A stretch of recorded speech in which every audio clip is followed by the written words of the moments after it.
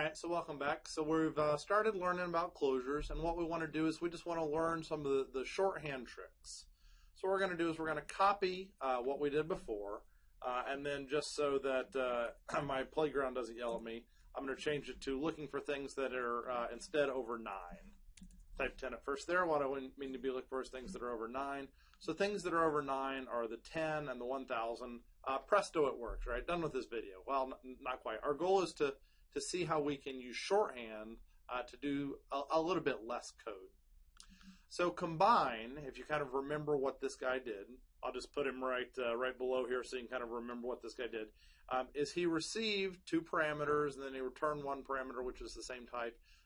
It can actually infer quite a bit. And it actually turns out that let's say this line right here just wasn't here at all. So what would we lose if this line wasn't here at all? Obviously, we'd lose the names, running total and current total. And we'd lose the fact that it received 2 ints and it outputted an int. It could actually infer all that int stuff. So if you deleted this line, the only thing you'd be missing is the word running total and the word current total. So if we could find another way to access those parameters, we wouldn't need those lines. And what they've done is they've built in to where you can say for the first parameter, $0. So where I used to have said running total, I can just put in a $0. And then where the second one was, you could actually put in $1. And so you can see that these $0, $1s, they kind of look, cryptic-y, but they save us quite a bit. They save us that entire signature line, right? So we just got rid of that signature line, which is kind of cool. Another thing you can do, there's all kinds of little shortcuts, is you can actually remove the return as well, and you'll get what's called an implicit return. Personally, I don't like that one. I don't know why. I type 6 less characters, but my code feels a little less readable. It's starting to get pretty bad, right? I mean, if somebody didn't know this language, they would say, hey, learn Swift. Here's what it looks like. And they'd be like, so I actually dislike that one. I like to say return. So that's a trick I choose not to use. There is a trick I do kind of like to use, though, and that's called a trailing closure. So whenever you call a function and the last thing you pass to it was a closure, you have an option of actually finishing the function and then passing in the closure, which I know is a little weird. So it's kind of like you close the function and then you actually wrote the closure after. Why on earth would you do this? It's because trailing closures are really handy, they're really common, and sometimes they get big, right? And it actually will help you out just kind of in terms of indenting, if nothing else, without having to get too deep if you have a closure and a closure and a closure. So trailing closures is something you could use if you would like. I kind of like that one.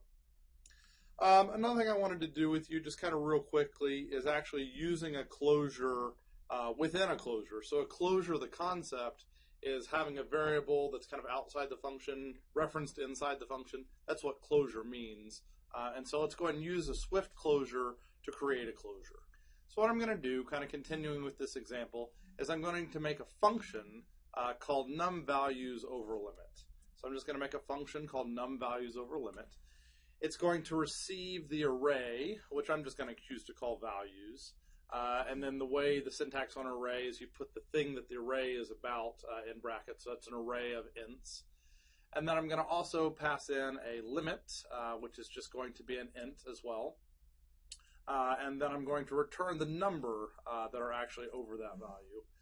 Just for giggles, just because I feel like it, I'm going to choose to make an external name. I'm going to make it the same as the internal name, so I'm going to put a $sign. And so my goal here is I'm going to return basically what we used to be returning earlier. So that's I'm going to return essentially the 9.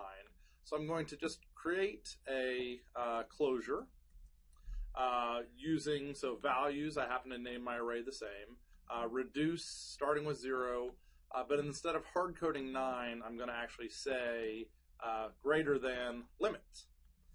And so what this is going to do is this is going to let me pass in a value. So here you can see I've passed in a value of 5 as the limit, and that exists on the outer function. And then I'm actually using it inside the inner function. So this is the concept of making a variable closure.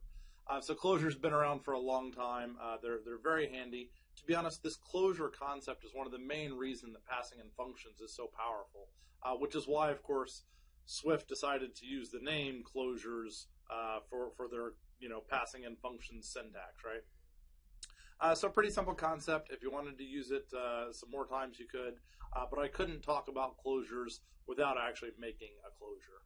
All right, that's it for this time. I've said the word closure as much as I can handle. I'll see you next time.